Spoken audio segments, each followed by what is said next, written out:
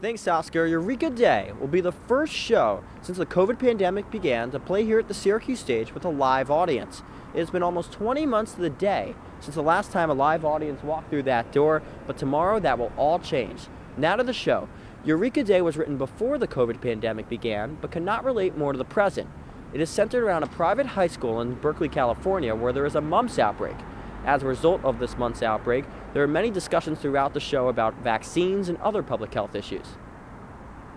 It's about vaccines, and I feel like that's very relevant to today's issues. The director is very ecstatic to put this on, and just the whole creative team and company has been working so hard on every aspect. And tomorrow for opening night, the stage will be at full capacity following SU's guidelines of reopening and mass vaccinations. Eureka Day will play until October 31st, and then there is a whole slate of shows scheduled to take over through June.